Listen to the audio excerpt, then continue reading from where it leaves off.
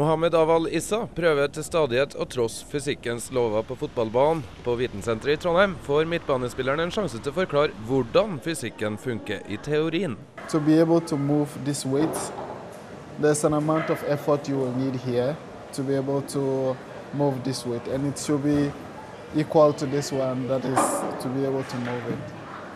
Yeah, back in school I enjoyed physics. It was one of my favorite subjects.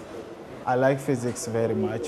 That was what I was good in, at least. So I would have liked to do something much about auto mechanics. Yeah, something like that. Let me try again.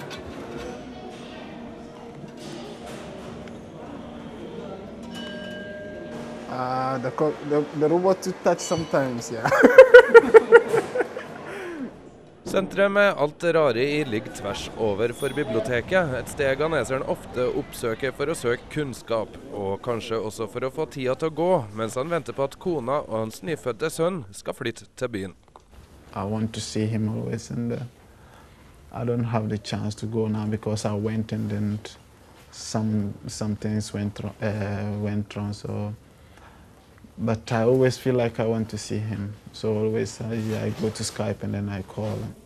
Turene til biblioteket er også en mulighet til å studere norsk, som framstår som et relativt fremmed språk for ghaneseren med gode kunnskaper i engelsk og serbisk.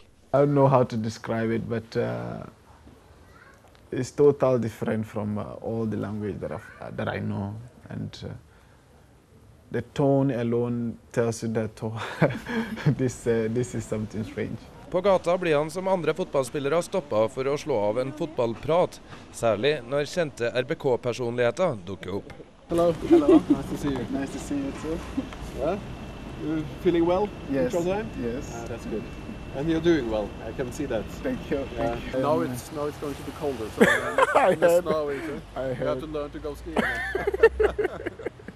Bratseths advarsler om været, det kan nok ha noe for seg. Everybody's scaring me about the weather. It's going to be very difficult. They just say it's going to snow when it's going to be like minus 20 degrees. And I'm just looking forward to that. I'm just looking forward to the winter. I've played in snow before, but not in minus 20.